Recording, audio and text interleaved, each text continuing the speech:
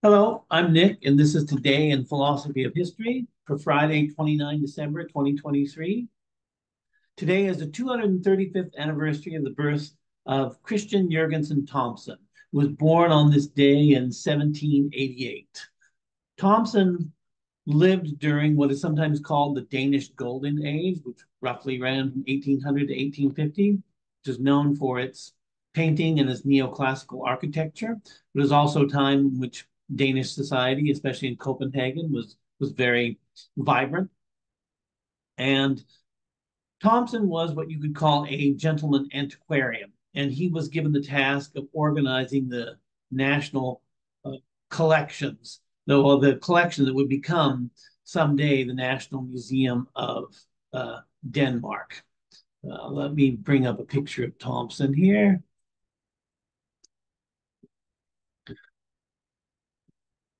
And at this time, there were a lot of artifacts that were being discovered from the Danish prehistory, and they needed someone to manage them and display them. One particular artifact of interest was called the Brudeveld which was discovered in 1797 when when Thomsen was a child.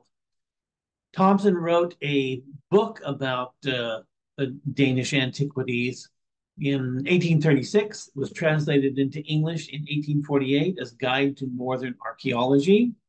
And here is his entry on the Broederveld. Quote, trumpets of bronze of a very large size and consisting usually of two parts, whereof one was inserted into the other, and of the appearance of which an idea may be formed from the annexed cut. They are generally found along with bronze swords and belong consequently to the more ancient period of paganism, as is also indicated by the ornaments. The inferior extremity is adorned with a circular disc, the anterior side of which is ornamented. From the mouthpiece depend ornaments of bronze, and on some of them there are contrivances for the insertion of cords. On one specimen, a long metal chain is preserved. They have been found in bogs in several parts of Denmark, so well preserved that they may still be sounded, unquote. There were other great finds that were to come along after Thomsen's time, like the Trundholm sun chariot discovered in 1902, the Vexo helmets discovered in 1942, Toland Man. There are many bog bodies. This is one of the best preserved, found in 1950.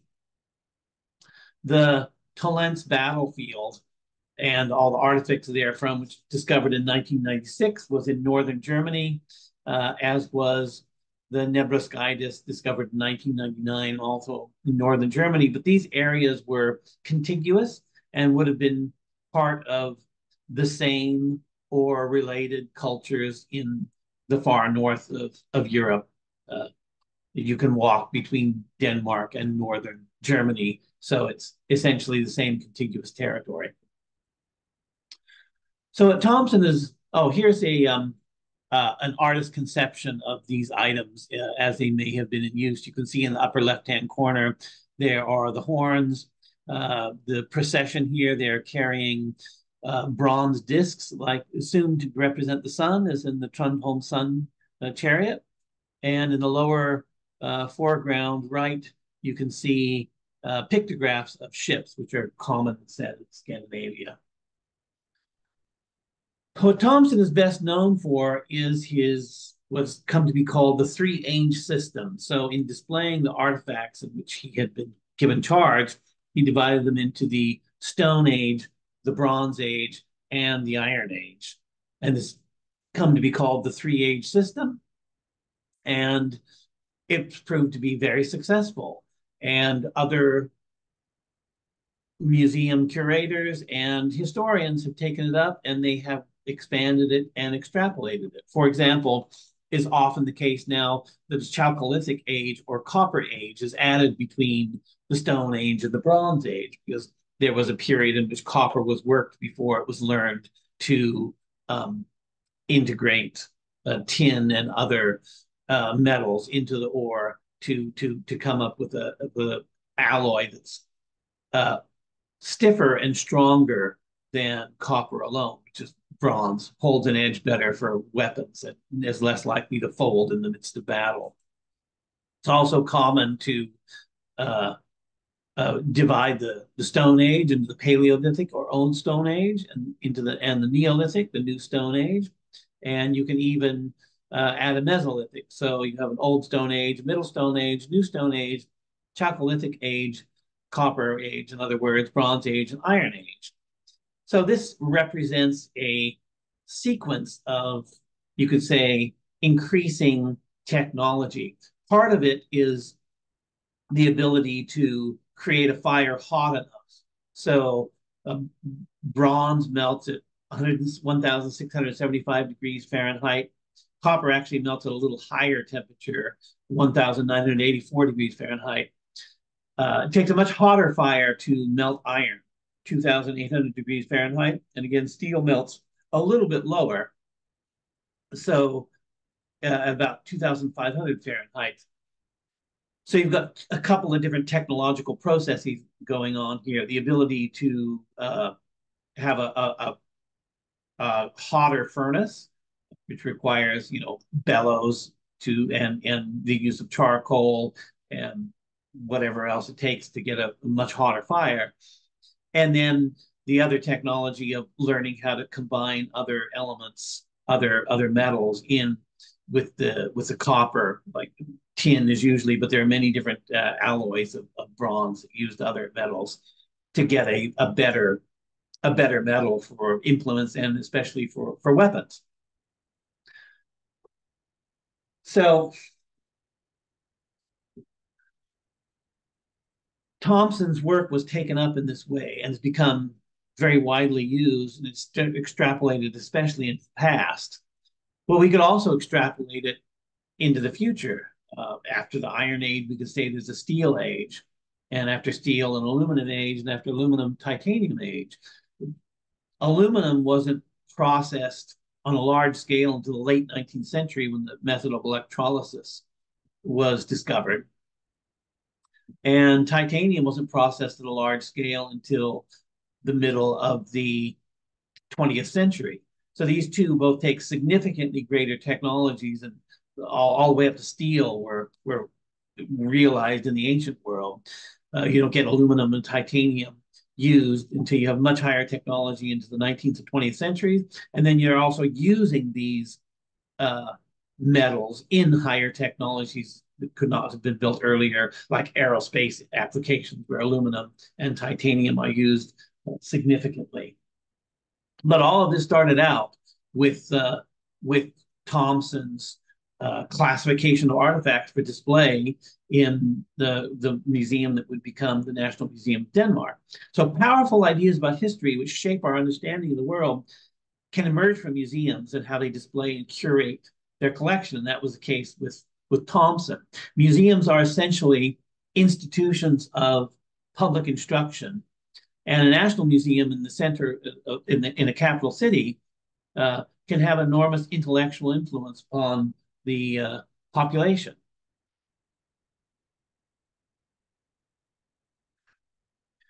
So we can contrast the work of Thomson to Franz Boas, who lived from 1858 to 1942. Boas is remembered as an anthropologist and a social theorist, but he was also very interested in how collections are to be displayed. Obviously, these two things interact because what theory you have of history is going to influence how you display artifacts in a museum and vice versa. Boas wrote a paper that appeared in the 17 June 1887 issue of Science under Museums of Ethnology and their classification. I'm going to quote here. The main object of ethnological collections should be the dissemination of the fact that civilization is not something absolute, but that it is relative, and that our ideas and conceptions are true only so far as civilization goes. I believe that this object can be accomplished only by the tribal arrangement of collections. The second object, which is subordinate to the other, is to show how far each and every civilization is the outcome of its geographical and historical surroundings. Here, the line of tribal arrangement may be sometimes be broken in order to show an historical series of specimens, but I consider this latter point of view subordinate to the former, and should choose to arrange collections of duplicates for illustrating these ideas, as it were, as an explanation of the facts contained in the tribal series, unquote. So this is a very different way of displaying artifacts, and a very different way of thinking about history than what Thomsen had in mind. What Thomsen did is what we would today call cultural evolutionism. And we may contrast this to the Boasian paradigm, which we've come to call cultural relativism. So Boas was arguing against the kind of cultural evolutionism implicit in Thomsen's three-age system. And he urged that museums should display their artifacts. So you have, one culture here, one culture there, and not in a series of increasing increments of technological progress, because that involves the concept of progress, and that implies something that's not relative but absolute. But Boas was incredibly influential. He had a lot of students. Ruth Benedict was one of his students. They went on to influence academia in a very big way. And it wasn't until the middle of the 20th century and after the second half of the 20th century that archaeologists, anthropologists started to find other ways of arriving at a kind of cultural evolutionism. So, for example, Elman Service had a sequence of social organization, from band to tribe to chiefdom to state, that could be considered a form of cultural evolutionism. But there was a lot of work that went on between Boas's influence, which was generally against that, and the people who wanted to bring the cultural evolution back into the mix of ideas of history and archaeology. Boas was so influential that you could probably say that he influenced philosophy of history more than most philosophers of history themselves, simply because of his influence over the thought of the time was so great. So you could say Thomsen isn't as well known as Boas, but you could say that he's almost as influential, or perhaps as influential, because who hasn't heard of the three-age system? Everybody's heard of that. You don't remember when you first heard about it, that because it's been around and it's been part of your intellectual milieu for so long that it's just part of what everybody knows. Stone Age, Bronze Age, Iron Age. So both cultural evolutionism and cultural relativism are pervasively present in our thought, and we rarely realize how often we invoke them. In fact, both of them may be in our thoughts at the same time. We don't even realize that we judge one thing according to cultural relativism and another thing according to cultural evolutionism. So here's another quote from Thomsen's Guide to Northern Archaeology that I found very interesting. Quote, "The study of the Greek and Latin languages has given birth to modern philology. By the example of the classical historians, modern history has attained its eminence, of which fact there can be but one opinion among men of scientific acquirement. None but the uninstructed and superficial observer would ascribe the movement of a machine to the great external and visible wheels without taking into account the inner principle of motion.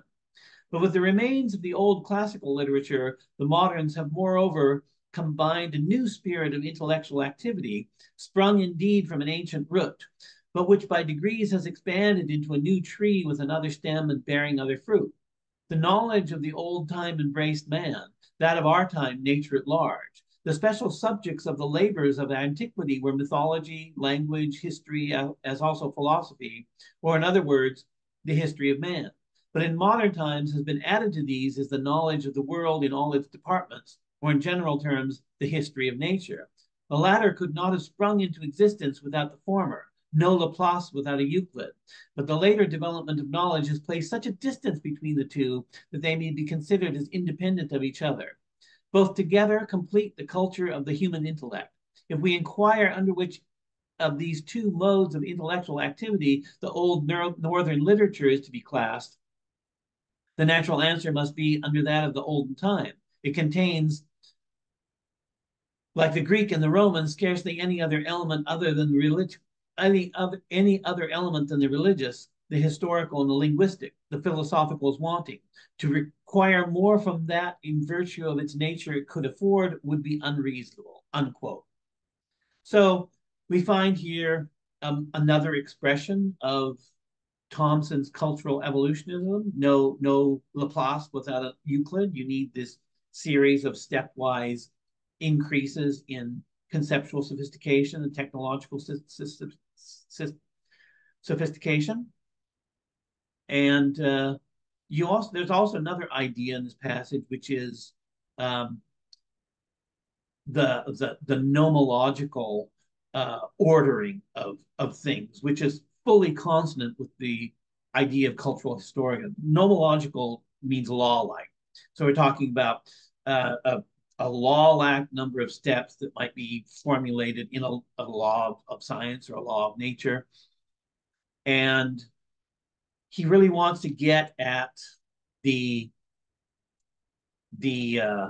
inner fundamental principle. When he says the inner principle of motion and that's responsible for this great machine of history, he's not interested in the superficial aspects. He wants to get to the laws, as it were. He doesn't say the laws of history, but essentially that's what we're talking about. And that's largely what cultural relativists oppose, and many, Karl Popper, under the title of historicism, rejected the very possibility there could be anything like that. And this is the large controversy in philosophy of history between the nomothetic and the ideographic, or the law-like and the particularistic, or the universal and the particularistic.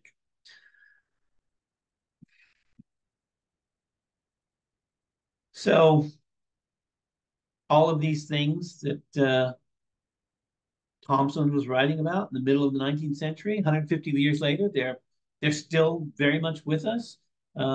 We still have traditional historians who would prefer not to expand history in this way into prehistory and the history of nature. And we have others who are very enthusiastic about it. The current school of historiography, known as Big History, emphasizes the history of the entire universe from the Big Bang to the present and into the future, as long as we can predict it. And they are very much cut from the same cloth as Thomson, because Thomson sees this complete continuity between, human history is now embedded within natural history, and we tell the whole story. But that's one conception of history, and not everybody abides by that or is interested in pursuing that particular model. If you take, for example, an idealistic philosophy of history like Collingwood thought that the only thing that you can properly call history is something that has an inner life to it, that the individual can enter into and reconstruct the thoughts of the past in their own mind.